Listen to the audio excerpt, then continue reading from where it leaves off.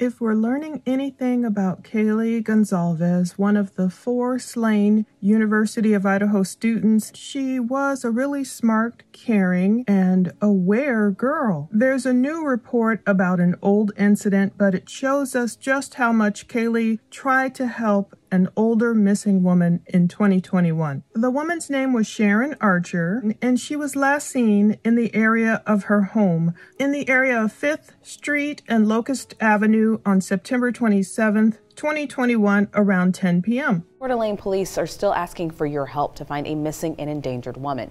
This is 62-year-old Sharon Archer. She was last seen near her home in the area of 5th Street and Locust Avenue last Monday night. She's believed to be wearing jeans, gray tennis shoes, and possibly a black jacket. She was also driving a white 2013 Toyota Highlander. Now, police say she does not have her cell phone and it is considered endangered due to a medical condition. If you have any information about where she might be, please call the number on your screen. Have you seen Sharon Archer? The 62-year-old woman was last seen in Coeur d'Alene a week ago. Her family is desperately trying to find her. Archer has no cell phone or money, only her car, and her family says they need to find her fast. A plea to the community.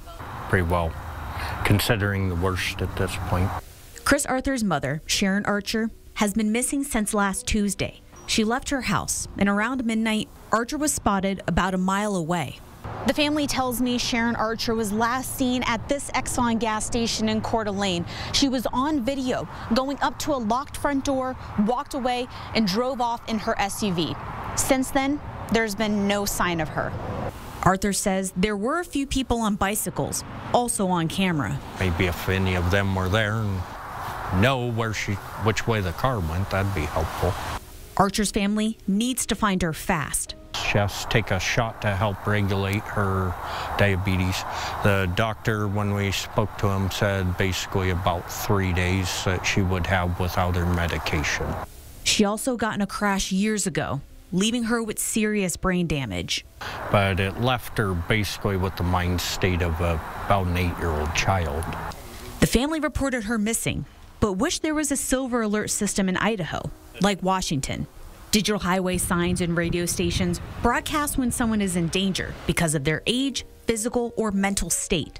We all need each other. We all need our families. We all need our moms or dads, everybody. We don't just go missing. We need something to change in this state, and hopefully if we can change it in the state, we can change it throughout the country.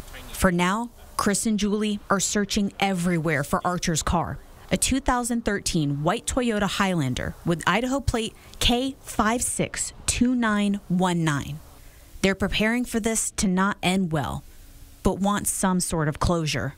Either way, I still want to get her home. She at least deserves final resting places.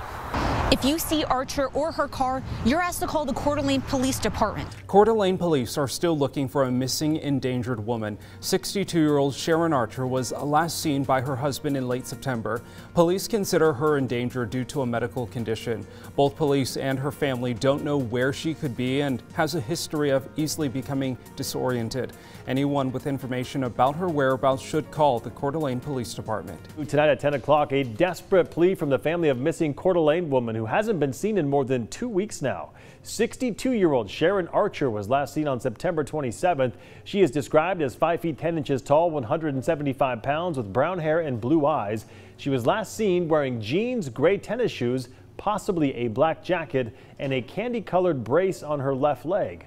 Archer is considered endangered due to a history of medical conditions and the length of time since she's been without her diabetes medicine. We spoke to her daughter-in-law tonight, who was asking anyone for help in finding Archer, especially local business owners who might have video of her whereabouts.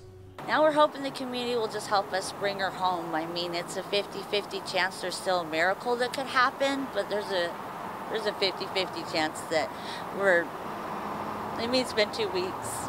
We're really not going to get very good results. If she is still alive, she's definitely going to be in the hospital. Well, just today, Archer's family received new footage from the Coeur d'Alene Exxon on Appleway Avenue and Government Way and her car heading north. If you have any information on Archer's whereabouts, you are asked to contact the Coeur d'Alene Police Department. at that number you can find on our website, which of course is krem.com. Sadly, the 62-year-old Sharon Renee Archer would not make it. She hailed from Coeur d'Alene, Idaho. She was missing for about a month, and by October, Coeur d'Alene police had uncovered a car matching Sharon's car submerged in Fernan Lake. Coeur d'Alene police have pulled a car from the Fernan Lake, which belongs to a missing Idaho woman, Sharon Archer. They say a body was found inside. Police tell us that a person called the department to report something white off the boat docks, but it could only be seen when the sun hit it.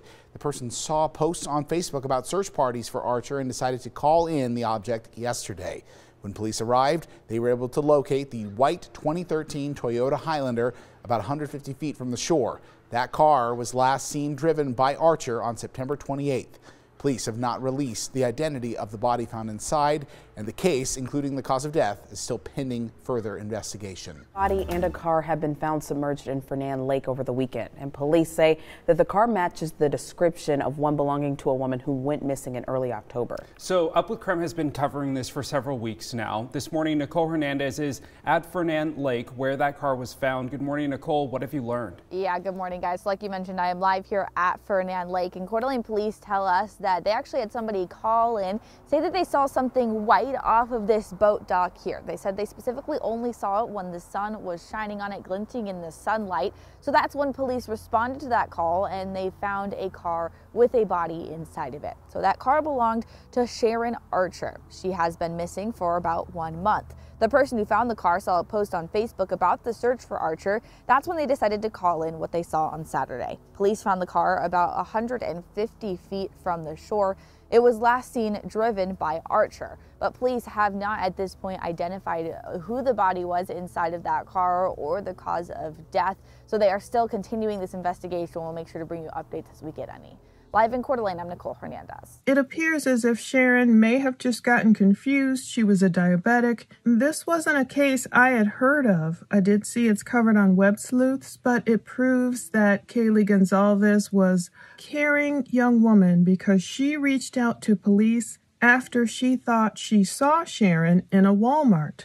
So there's several things that this newly released police report, this incident report, tells us. It tells us that Kaylee was very aware. It also gives us an idea of when Kaylee lived at 1122 King Road. And just like her family said, Kaylee was a web sleuth and she really cared about people. She was smart. She knew who was around her. She knew who was watching her. And that's what this police report will entail. According to the police report, Kaylee called 911 on October 5th, 2021. Kaylee gave her address at that point as 1122 King Road in Moscow, Idaho. So I know there's been a lot of questions about when Kaylee and the other girls moved into that infamous house. Some suggested Kaylee and the other girls had moved in just that summer, but according to this police report, Kaylee had been there at least since October 5th of 2021.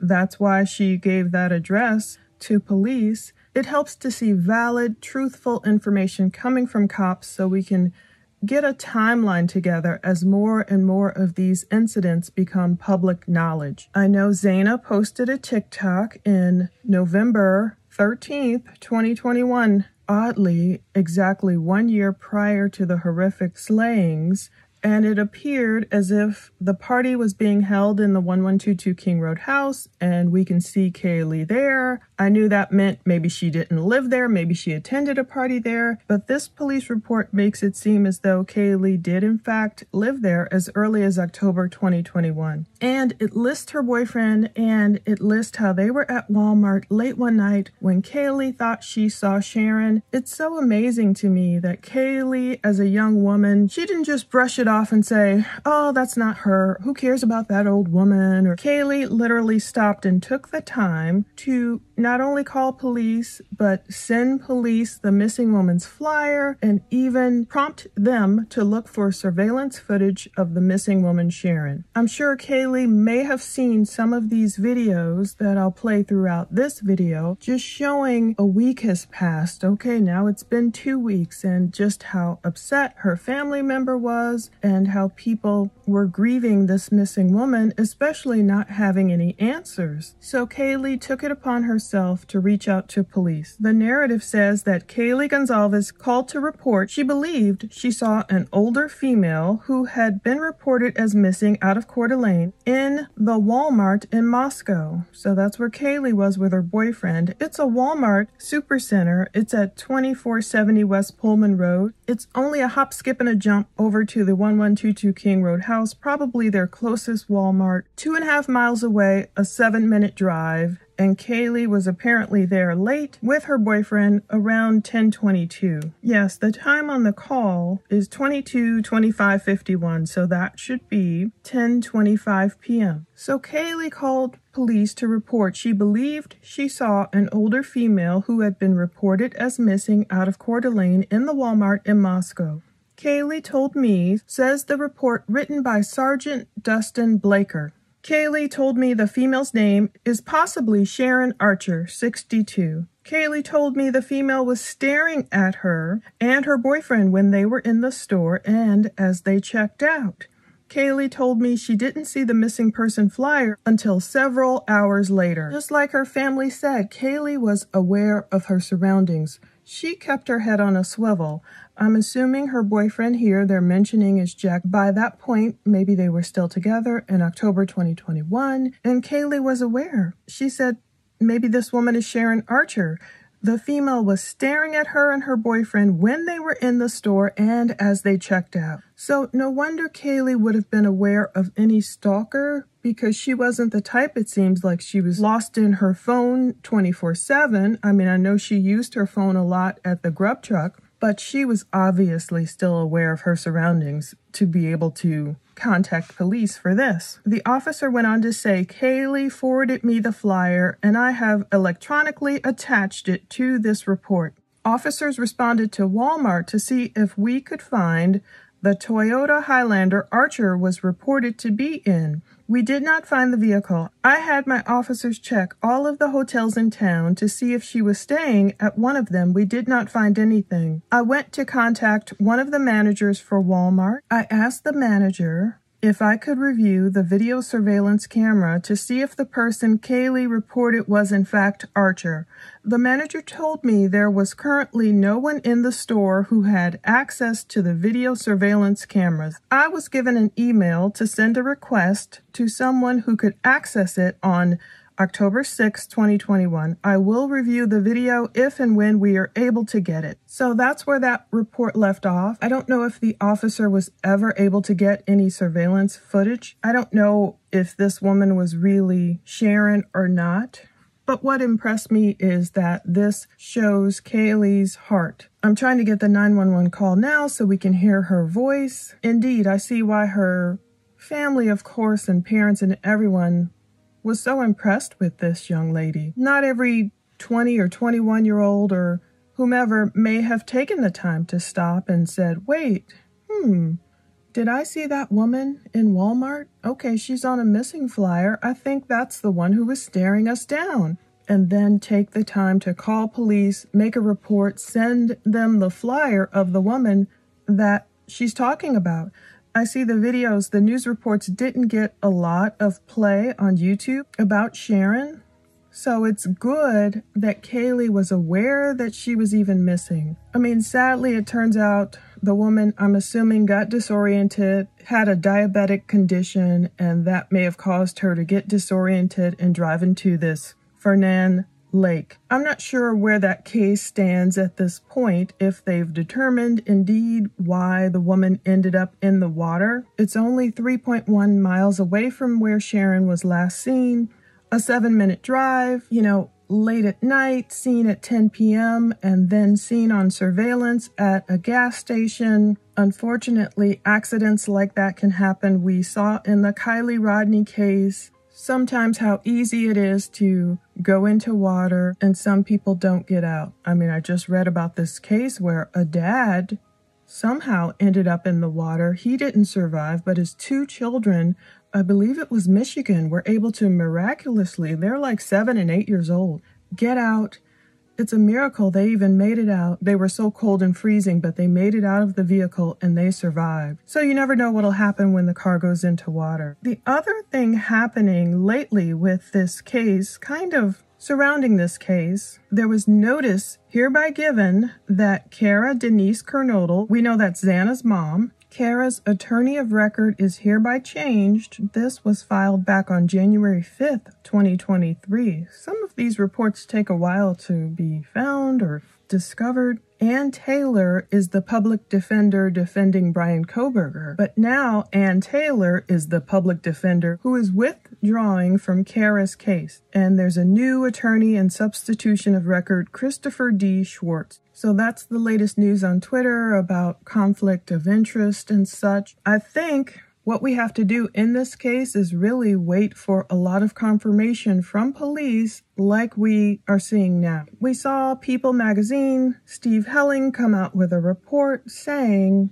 yes, Bryan Kohberger went to the Mad Greek restaurant at least twice, and he ordered some vegan pizza, and he made sure, according to an ex-employee, he made sure that no meat products, animal products had touched his food or his what have you, his vegan pizza. But then pretty soon after, the Mad Greek restaurant came out with a scathing post on Facebook, really coming against the ex-employee or saying they needed their 15 minutes of fame or, let us grieve. I've noticed a trend with some people in Idaho where they're very much against reporters. I can understand if reporters are being intrusive and just knocking on a person's house in their place of business and being in their face and just not giving people space. Of course, no one wants that. But Steve Helling seems to be confirming that that is exactly what law enforcement told him.